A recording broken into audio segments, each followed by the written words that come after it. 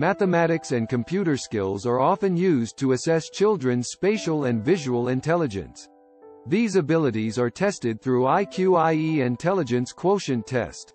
In fact, most schools and colleges attempt to test math and reading fluency skills in entrance tests to determine students' aptitude. Although IQ is an important tool to measure intelligence of a person, it's not the only thing that will take your child to great heights in life. Research shows that in fact emotional quotient, EQ, is the main component, which keeps children or any person on the path to success in the long run. Experts say that people with the ability to sense emotions and feelings of others are more influential and prosperous in life. In 1905, Alfred Binet gave the concept of IQ to measure intelligence and presented the theory of mental age for the first time. After this theory, it was proved that apart from physical age of a person, his mind also determines the age, but it has nothing to do with his physical age. In other words, this theory states that a young child may have a higher mental age than an adult based on IQ. In mid-1990s, American professor of psychology Daniel Goleman first introduced the theory of EQ, which is related to a person's emotional intelligence. Before understanding EQ, it is important to understand what emotions are, as they play an important role in our daily life.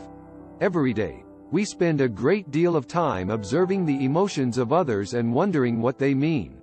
We determine the way we respond to these emotions and sometimes become victims of our own emotional complications.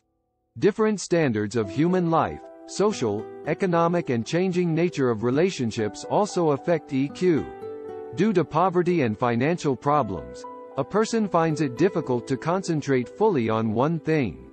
He also faces inner restlessness and pain in solving matters and problems.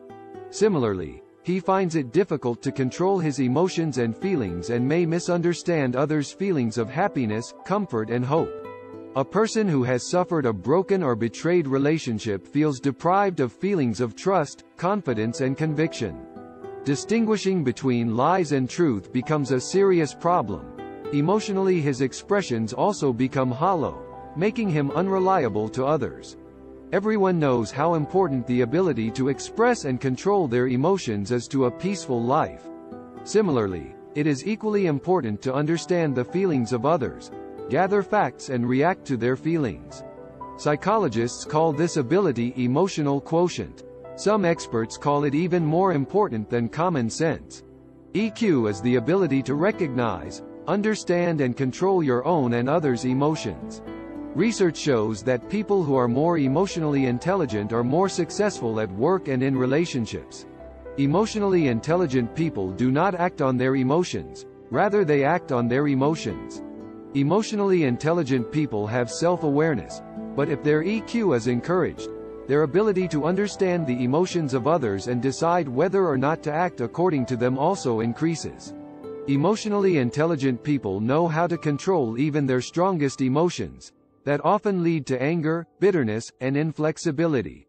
Psychologists believe that developing EQ is not an easy task, but at the same time they say that if a person is brave enough to make it his goal to know how people really see him, so he can bring positive changes in himself. EQ is also reflected in how you deal with the emotional stress that comes with everyday life.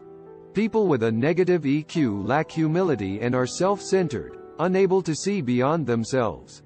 Because of this flaw, they neither trust others nor feel sympathy for them. Positive EQ is about trying to handle things in an unemotional way without being arrogant. Daniel Goleman says, "If you don't have control over your emotions, if you don't have self-awareness, if you can't manage disturbing emotions, if you don't have compassion, if you don't have good relationships with people, so it doesn't matter how smart you are because you won't be able to walk very far." EQ is present in every person. It can be less in some and more in others. But not all people are able to utilize it. The good thing is that you can develop your EQ. Research shows that you can definitely get a job based on your good IQ, but if you have a bad EQ, it can get you fired. IQ plays only 20% role in life success, whereas EQ plays a bigger role in determining your level of success. This is why EQ has such a profound impact in many fields, including the business world. Employees with high EQ are more likely to rise to leadership positions. Organizations now believe that better EQ skills help employees better understand workplace situation and work in a better collaborative environment.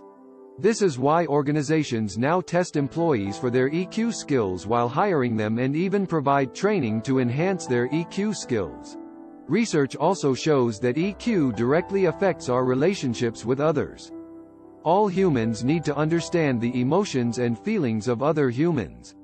They should have the ability to understand where certain emotions and feelings are coming from. What are the reasons and how to express them properly? A person cannot develop and maintain strong and healthy relationships with other people unless they are able to control their own emotions, express their emotions constructively, and understand the emotions of others. According to research, people with low EQ may be attracted to crime and immoral behavior. Children who lack emotional skills are used to keep them isolated. Such children speak with punches rather than justifications in reactive situations. Moreover, such children have difficulty concentrating and frustration and fall behind in education.